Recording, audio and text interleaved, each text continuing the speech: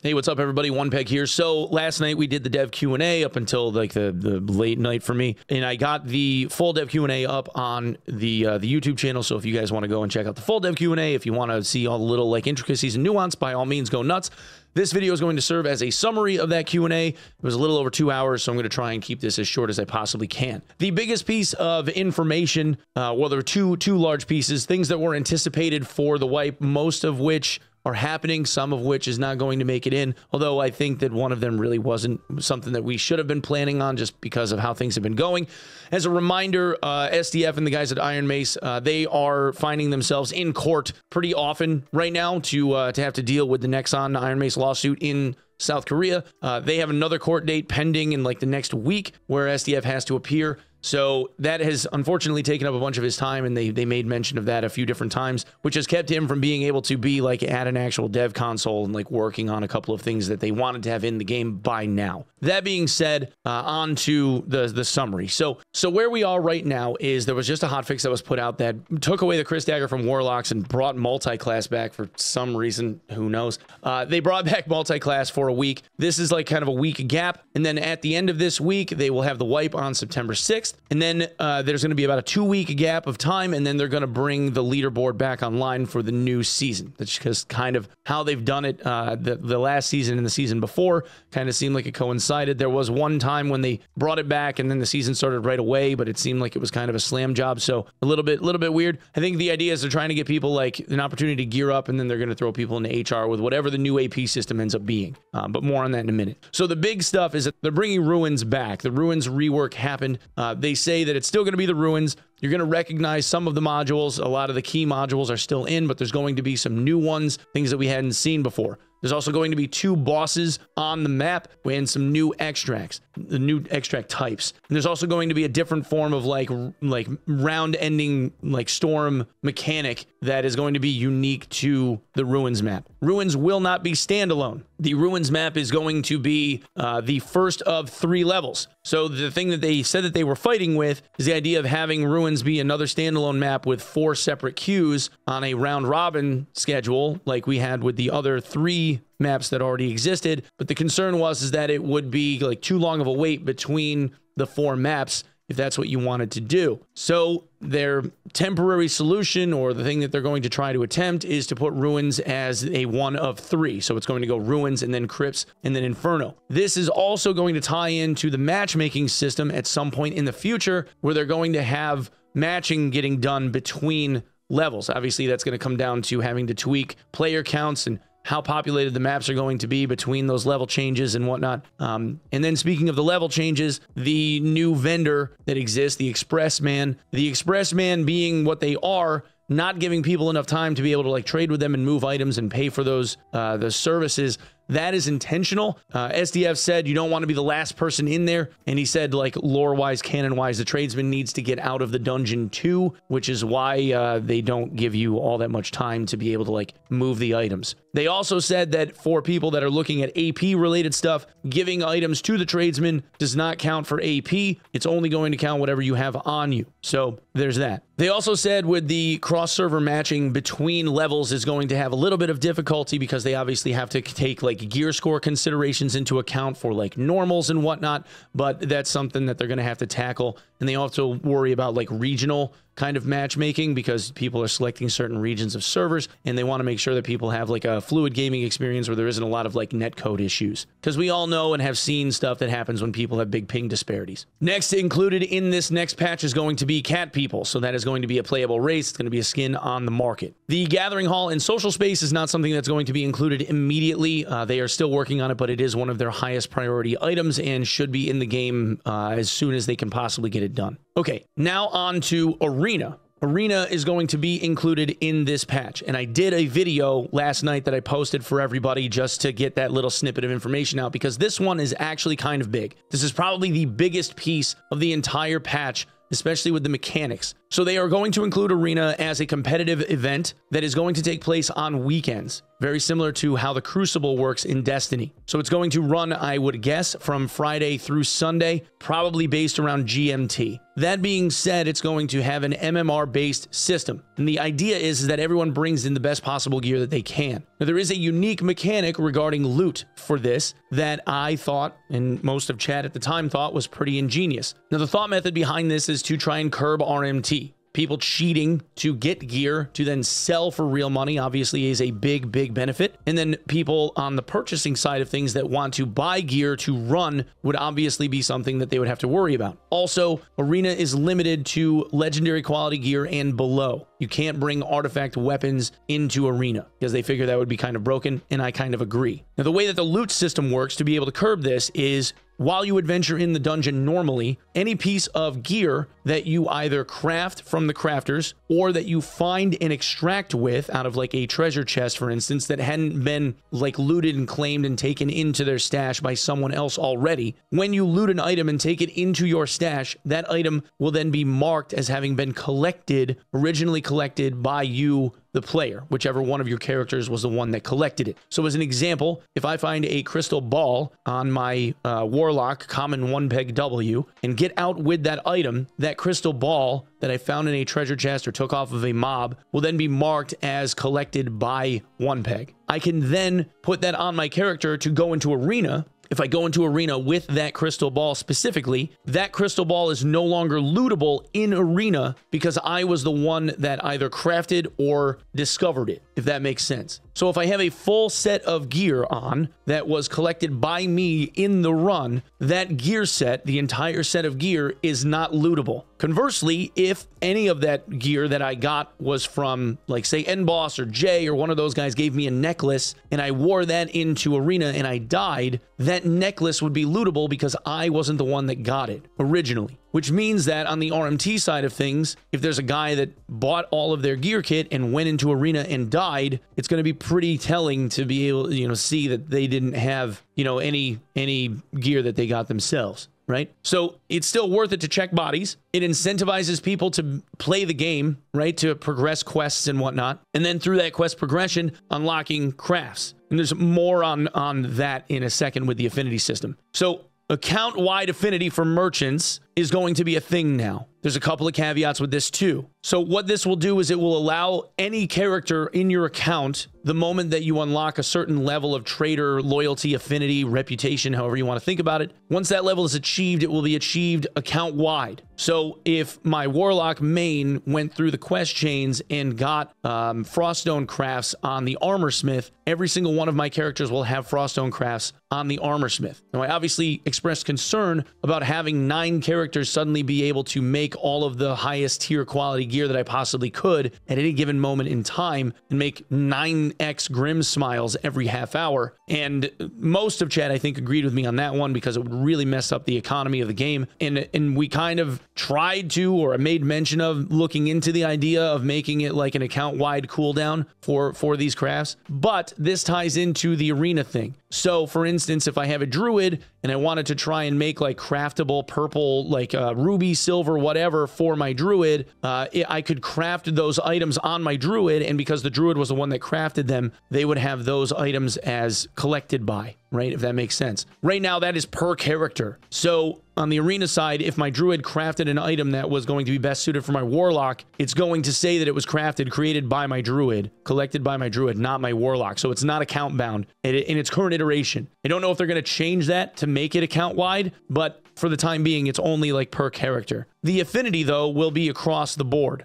Now, threshold for affinity, if I do a quest on the Armorsmith and I get the first affinity reward, the first 25 points, that gets me like, green quality gear off of the Armorsmith, like I do the ruby silver turn in, that ruby silver gear, the ruby silver ore turn in that gets me the affinity level only is valued once. So I can only get that like one time. I can't go across like 9 characters and hand in all the ruby silver across like all 9 characters and then suddenly have max trade value. Like, it doesn't work like that. So it's only going to count the one time, but it will be account wide. which is huge for crafting and obviously huge for the squire, because that means that every character, if I make an alt, that alt character will suddenly have the ability to use like white quality gear once I achieve it across all of my characters. Like that's a big change. So I think that's a huge dub. I like that a lot. And it's not going to overwrite quests. Quests are not going to be account-wide either, by the way. Quests are going to be individualized. So that way you can still do the goblin quests, like the first 6 goblin quests, and get the gold bag on every one of your characters as much as you want to do it. And I think that's good. Sorcerer will not be in this wipe. It's just not going to be. It's not ready. As I said at the beginning of the thing, this is kind of like SDF's baby, and because of all the court dates and distractions that he had and them trying to push out like the ruins rework, etc., unfortunately it got pushed. SDF wants to just like lock himself in an office for 2 days and tell everyone to go away and like really knock out the majority of what he's got in his head. It's I guess roughed in, but he's got to like work out the fine details and make sure that things work. And obviously he has another guy that works as co-director with him, where they're working on like these little bits. But because he's not in the office due to having to get drug away to court and other focuses that he's got to do administratively, he just hasn't been able to like get it done. Now he's confident that he'll be able to do it as a mid-wipe edition. However, my knee-jerk on this is to think that it probably won't be something we will see until next season. That being said, Druid forms will not come in. The new Druid forms will not come in until after Sorcerer is done. So it's quite literally a lineup. So Sorcerer first, then Druid forms. And also the inventory system and quivers and that kind of thing are also kind of in that line that SDF and Terry are hands-on and hands-in terms of getting it done. Okay, in terms of religion, the religion system is a little bit of a like RP uniquity. The idea is that it's going to be designed around like just fun RP kind of stuff. For the moment, there is no like visual identifier that says what religion each person is. They've considered giving like each religion its own emote to be able to like visually identify each other should that need arise. But for the time being, it's kind of like turn on VoIP and then talk to each other and be like, hey, are you Noxalon? Because I'm Noxalon. And then, you know, if you're not, then you kill each other is kind of the idea. Now you could, people could do that or could not, you know, whatever. And then there's going to be like some small amount of benefit. The test server that showed all the luck values for each rank are just placeholders. That's not something to like hang your hat on. They're talking about like maybe adding like 0.1% of like armor value and stuff like that for people that get like max rank or something. Might give like 0.5 or less percent like armor rating, or you know, something along those lines. Like extremely minimal benefit as a blessing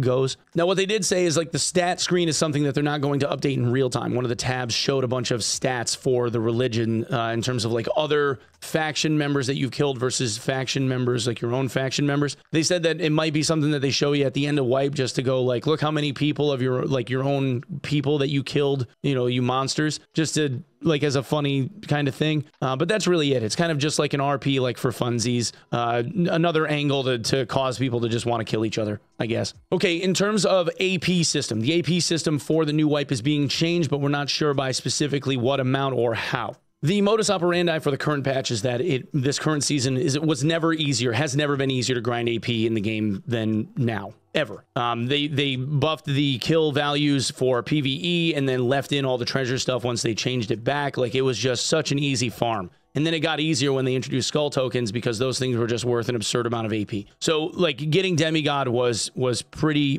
cake, especially if you played a warlock and you knew how to use flame path. It was just simple. So they say that they're going to revamp it for this current patch, the one that's coming out for the wipe. The new season will have a revamped AP system. Now remember that the new season isn't going to start until a couple of weeks in. So they have like 3 weeks or so to tweak whatever the finalized values for the AP system are going to be. But the idea is more so to lean into value for PvP, not really giving anything for like general like trash minion PvE kills. So if you kill like skeletons and stuff, it doesn't really matter. They're looking at more heavily weighting mini bosses, and then the larger treasure chests. They're also looking at kind of like killing the value of taking out like treasure or gear items, that kind of thing, because really it just came down to them or players focusing on that grind, like just grabbing things out of boxes. So they want to make it more about like the effort and act of actually like playing the game and beating the harder content. So it's more around like mini bosses, bosses, and then each other is going to kind of be the primary focus. And then something having to do with like the larger, like more rewarding treasure chests and opening them. And then in terms of the grind rewards for the leaderboard, historically, they haven't been shown until several weeks, halfway-ish in between the beginning of the leaderboard and the end of the leaderboard. So we don't really know, or hadn't really known until partway through, what those rewards were going to be. And then there are people that would wait until they saw that motivation before they decided whether or not they wanted to start or not. And I think that's valid. They said that as they grow as a company and get their processes more streamlined, the idea would be that they're trying to make the revelation, the revealing of those rewards earlier in that timeline. Hopefully we can get to the point where it shows up at the beginning so we know exactly what we're getting for the season. I think that would be a very, very big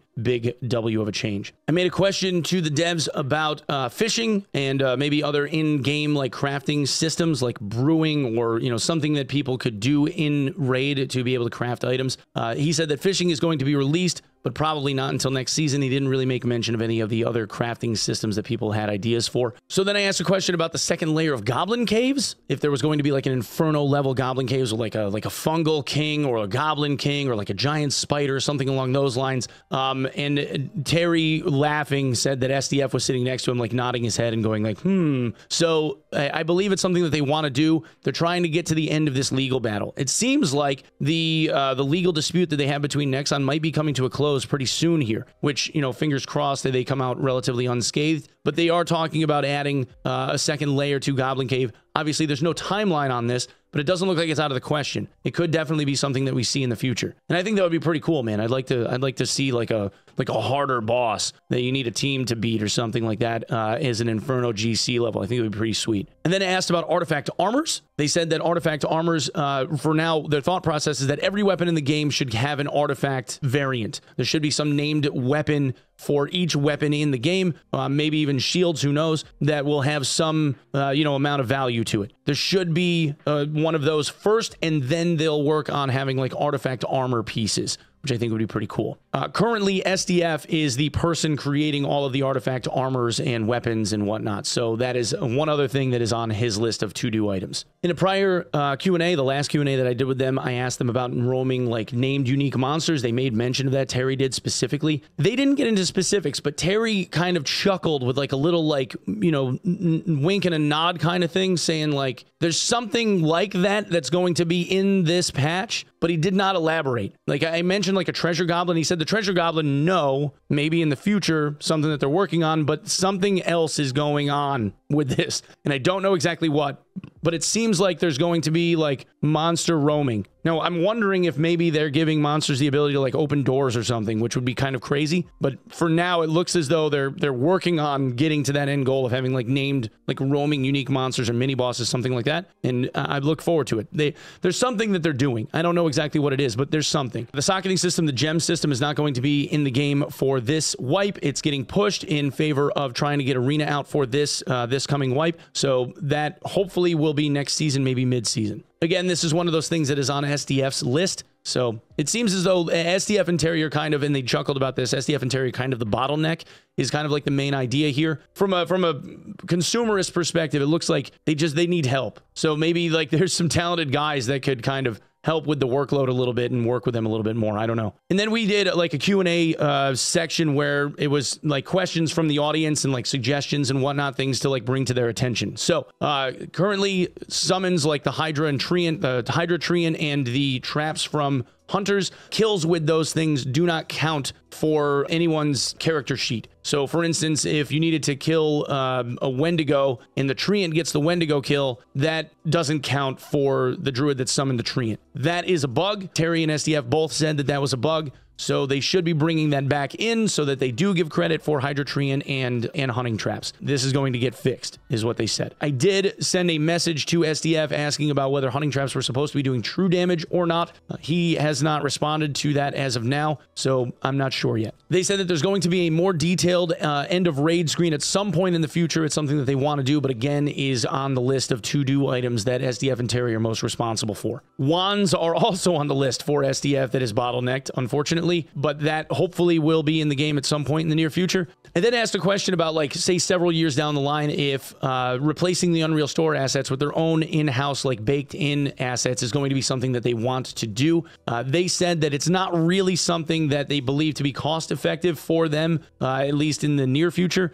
Maybe years down the line, but it's not really something they've even considered. I asked them about weapon skins. So one of the hurdles that they have with weapon skins is obviously making like different grades, qualities of those weapon skins so that it reflects, you know, the degradation of the item depending on if it's gray up through like legendary quality status. Those weapon skins are something that they said that they want to do, and I think it would make really good sense for them to do it if they possibly can from a monetization standpoint. Obviously having people in-house that could do like modeling and whatnot to be able to make custom weapon skins like that would be huge. It's just a matter of whether or not they could get it done. Now, they obviously want to put more effort into that. They're trying to do some quality of life features like the revamping of the shop and whatnot to make it a little bit more user-friendly. And then the next thing that they're trying to focus on from monetization and that kind of standpoint is trying to streamline the process for people to be able to upgrade the edition from like the free-to-play edition to like the paid edition of the game. Because right now it's a several-step process and it's not intuitive, and I agree with that. So I asked them about like quality of life things. So like you right-click an item in your inventory to be able to go to the market and look up that item with like key stats and whatnot, should you so choose.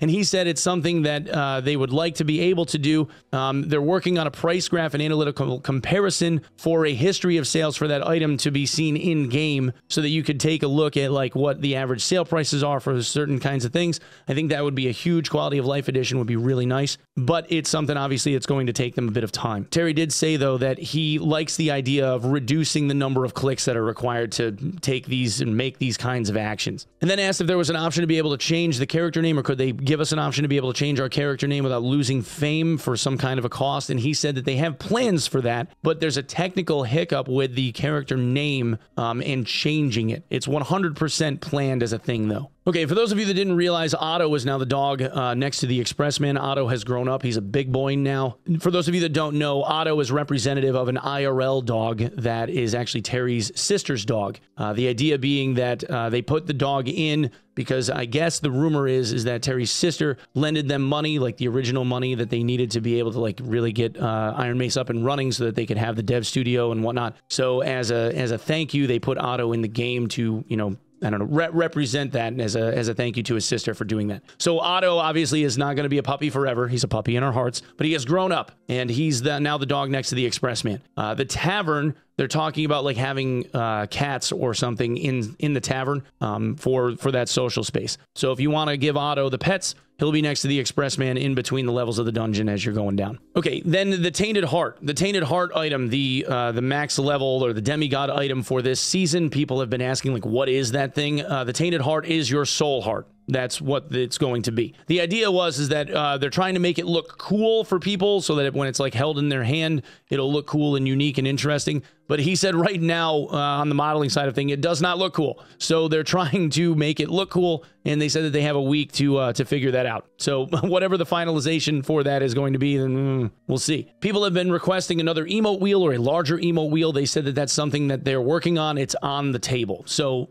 hopefully soon we'll be able to use more emotes. That would be pretty sweet. They are not revealing the stats for the Skeleton Champion skin. They told us that the Skeleton Champion skin in the game that you get for Pathfinder from this season's leaderboard is something that is going to be a surprise. We'll have to find out when we get it. I then asked about Windless Crossbows. So there's a thing where people are like hot swapping crossbows out of their inventory into their main hand, and it's faster right now to equip a new Windless versus reloading the Windless. People are bringing like 4 of them into the dungeons. They said that the balancing for Windlesses, SDF was in the background nodding, saying that is coming, and probably they're going to make the equip time for a Windless take longer or something like that. I don't know, damage penalty for, you know, a certain amount of time after you put the Windless on. I don't know, but they said that there's going to be some balance changes with like hot swapping Windless crossbows and crossbows. I made mention of the halberd damage issues and the crystal sword damage issues on certain swings in the combo. The hitboxes aren't there like on handle hits and stuff, so they're going to, I guess, look at that and fix it. They said that they knew exactly where that was and they were going to take care of it. Okay, and then I then made mention of the issue of people being like super close to someone and being able to stab past the shield called block plane, which is something that a lot of people were getting frustrated with daggers and whatnot. They said that this has been a known issue for a while. SDF and the code director for ironmace created that code themselves for the blocking mechanics. They know and understand the issue, and they are working on fixing that. Okay, so the talent tree and subclass system is also being pushed back a bit.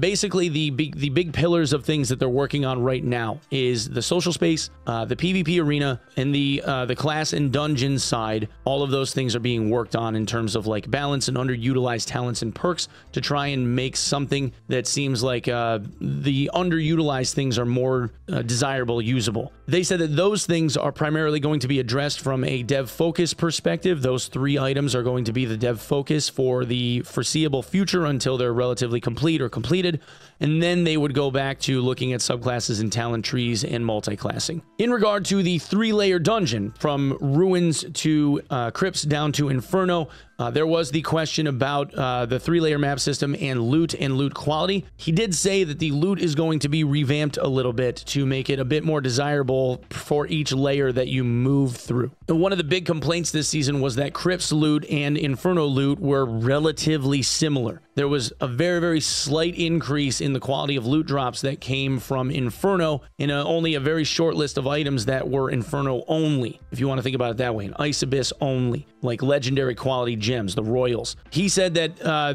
they're going to modify that, and they're going to make the loot in the deeper levels of the dungeons more desirable, is more or less what we got told. By how much? We have no idea, but I look forward to seeing what that's going to be. As a closing remark, what they did say, and they reminded us of this, is that there's going to be about a 3-week gap from the beginning of the season until when Arena comes out. They believe that what they would want to do when Arena comes out as a celebratory event is have some type of community-driven tournament for the Arena when it comes out, and I think that would be pretty cool to see. Maybe we'll have like a Twitch Rivals event or something along those lines. That would be actually kind of awesome.